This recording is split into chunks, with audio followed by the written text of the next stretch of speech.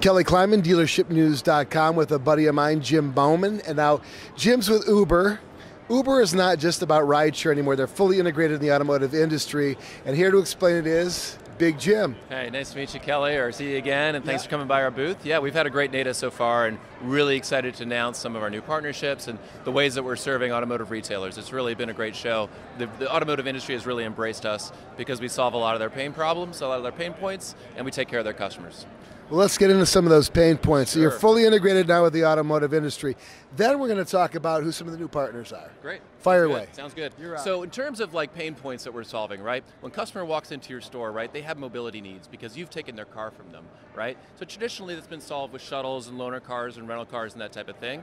Those all have their limitations, right? We all know that dealers have a hard time and spend a lot of money, maintaining those loaner fleets or those shuttles or whatever. So when you have a customer walk up and they have a need to get where they need to go, you call an Uber, 5 minutes later, a driver shows up, an independent businessman, to take that customer exactly where they need to go, right? In 5 minutes time. And so dealerships, some smart progressive dealerships, have already figured out how to fold us into their fixed operations and list that CSI, that customer experience, that turns into loyalty. So it's really just been a fantastic to see, and dealers are teaching us how to use the product, right? Yeah. They're coming up with new use cases every single day, so it's really exciting. We're learning from them too. It's an inclusive process because all of this mobility stuff is pretty new. Yeah. Now you've got some new partners. Go ahead and tell us who they are. Sure. So we announced a really fantastic partnership with a couple different companies that we're excited about. One is called Update Promise. Some folks that are familiar with the collision industry might know Update Promise. They have an incredible consumer experience application, right? Does things like payments and appointments and reviews and all that great stuff.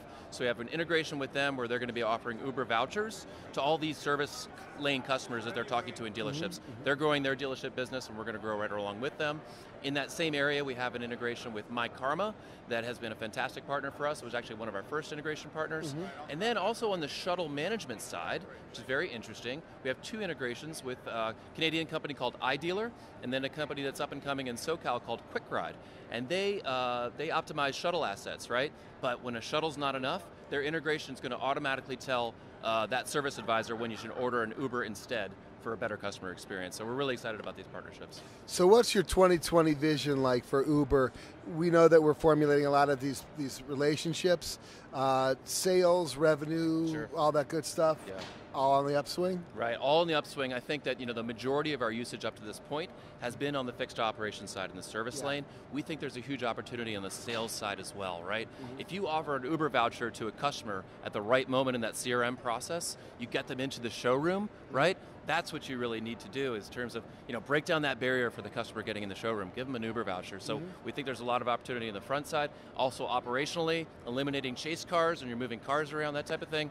A lot of good use cases that dealers can explore once they adopt our products, right? It's not just about shuttle replacement. So, we're also excited about getting more vehicles on the road, right, for Uber drivers. And I think there's a profit center for dealers as well. If they can market to, in some of our budding partnerships with companies like HireCar, really interesting to see how we could turn around and give dealers more business by having them market the cars directly to our drivers.